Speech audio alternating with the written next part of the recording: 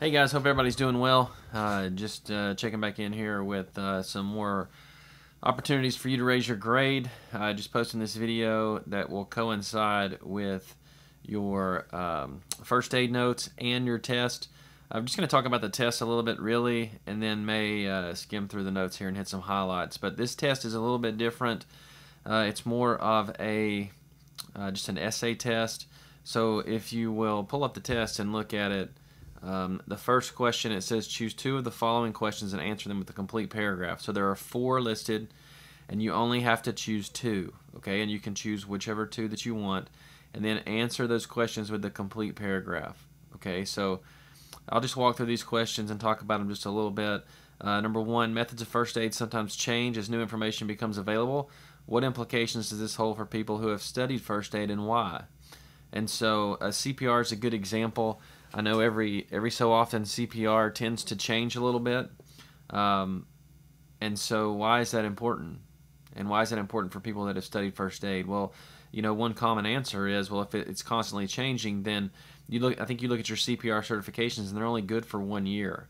And the reason is because if more updated information comes out, they want to make sure that they get it to the people. And so your certification doesn't last for 5 years, and then say on year 4 you're doing what's not recommended anymore. Okay, so really the main implication there is that first aid needs to be continually studied. It needs to be continually updated. So if you are, especially in a field where maybe a service industry or you're dealing with lots of people, it's probably a good idea to keep those certifications up to date, or at least look at that information on a regular basis, on an annual basis at least. So the second question, why is it important to know any universal distress signal? So for example, when we're talking about universal distress signal like this right here, if you saw somebody doing this in a restaurant, you would know that they're choking. You know, why is that important to know? Well, it's obviously important to know so you know what's going on, because sometimes in an emergency situation, somebody may not be able to speak. And so, for example, if I'm choking, I'm not able to speak, and you need to know that I'm choking. And so if everybody sees this, and you know that I'm choking, then you can administer the right type of first aid. 3, analyze the statement, two people are better than one when it comes to administering CPR. So is that statement true or not? Well, it's obviously true. Two people are better than one, and why is that? Well, a couple reasons. Two people are better than one because you're probably going to be on 911, on a 911 phone call, okay, and you're going to be talking with medical personnel. So somebody needs to be talking to them while the other one's administering CPR. That's better than just one person, because I know you can put your cell phone, say, on speakerphone and leave it on the ground, but you're still trying to process two things at once. So obviously two people will be better than one. The main reason that CPR is better with two people is because you get tired. I mean, CPR is very tiring. So if you're doing compressions and then you switch out with another person, you've always got somebody that's fresh that is administering CPR, which is much better than someone who is tired trying to continue.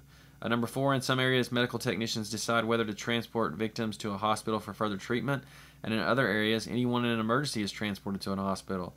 So what procedure do you feel is better? Totally up to you. Do you think that it's more efficient that everybody go, or should we only be sending people that truly need to go to the hospital? So just answer 2 of those 4 questions with a paragraph. The next 2 questions, it says just pick one of the questions, so there's 2, and answer this in a complete paragraph. Explain the procedures that you would go through as you come upon an emergency situation. And it talks about the 3 C's, call 911, etc. So you walk up on a scene, what exactly are you going to do step by step? And you can use those notes to go through and check that. The second one, explain the importance of an automated defibrillator or an AED. If you don't know what an AED is, we've got those posted all around school. It's just a machine that it shocks somebody's heart when it's out of rhythm. So if somebody goes into cardiac arrest, you take the pads, you put them on, and it's a computer. So it's very, very difficult. It's almost impossible to screw up. It's literally going to walk you step by step through the process. Check the pulse, CPR, stand back, shock, CPR. It tells you exactly what to do. So what's the importance of those? Why are they needed? They have become more and more popular as technology has advanced and more readily available. If, for example, Walmart would have multiple, most large churches would have one, golf courses are going to have one. Really any place where a lot of people are gathered together at one time is going to have an AED. I know at all our sports facilities at school, there's an AED. In the school, like I said, there's AEDs all around. So why is that important? Just answer that in a paragraph. And the last question, in a 1-page essay, create a scenario in the life of an everyday high school student where first aid might come in handy. So explain how it could be of very good use in that situation and be specific. So just detail a situation at the high school where first aid might come in handy. It's just a couple of examples. Obviously, you've got a PE class. Maybe somebody rolls an ankle. What if you're out in the garden area? Maybe you're on lunch. You get to eat out there, and somebody gets stung by a bee that's highly allergic. Those are just a couple of examples, but somebody's choking in the cafeteria. I mean, you can come up with lots of scenarios. This is really a simple test where I just want you to think and process through some things and just write them out. And I'll look at the notes real quick and just see if there's anything that I want to cover. So the 3 C's when you walk up to an emergency situation, what are those? Well, those are check, call, and care. So you come up on an emergency situation, the first thing you do is you check the surrounding area, right? And you look for dangers. The last thing you want to do is put yourself in danger, and now instead of 1 emergency, we've got 2 emergencies. Okay, check the victim. Is he conscious? Is he breathing? Is he bleeding? Where from? How serious? All those things you need to be aware of. Second thing you do is call. So obviously you call 911, all right? And if the victim is in need of immediate care, get someone else to call 911. Now, an interesting note to point out on that is you'll see in first aid videos, if you pull some up on YouTube, if you need somebody else to call 911, it's very important that you call out an individual specifically to call 911. If you said, hey, somebody call 911, what's going to happen is everybody's going to stand around and stare at each other and point fingers. Who's he talking to? Who's supposed to call 911? And it doesn't get called.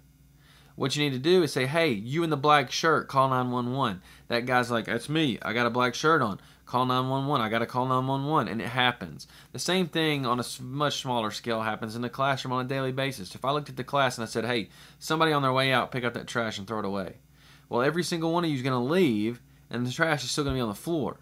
But if I said, hey, Mike, pick up the trash on your way out and throw it away. Thanks, man. It's going to get picked up. It's going to get thrown away. The same thing with 911. Make sure you call somebody out specifically, and then the person that does call 911, whether it's you or somebody else, stay on the line until help arrives. They're going to try to access as much information from you about what's going on so when the paramedics get there, they can start administering care. They don't have to ask those questions, because the more time is wasted, obviously the more severe the situation can become. So they want to have all the information as possible when they get to the scene. The third is care. So obviously just care for the victim. Okay? If possible, get the victim's permission before giving first aid. If the victim refuses, don't give it to them. You've got to respect their wishes, as crazy as that sounds, and we'll talk about the Good Samaritan law here in another video. But if the victim can't speak, don't hesitate to provide care. You're covered. Again, we'll talk about that in the Good Samaritan video. So check, call, and care are the 3 things that you need to do if you walk up on an emergency situation. And then CPR, basically the 3 steps of CPR are just compressions, airway, and breathing. So you want to start giving chest compressions. You tilt the neck back, you blow air, open the airway, and then you can breathe air into it. You can watch some videos on that if you choose to. And that's basically just the basic things. We talked about rest, ice, compress, elevate already in a video last week. So if you've got any questions about that test, feel free to shoot me an email. I am more than happy to help you, walk you through that. It's not meant to be very complicated, and make sure that you check out the other video that I'm going to post on the Good Samaritan assignment. So I hope everybody's doing well, staying safe.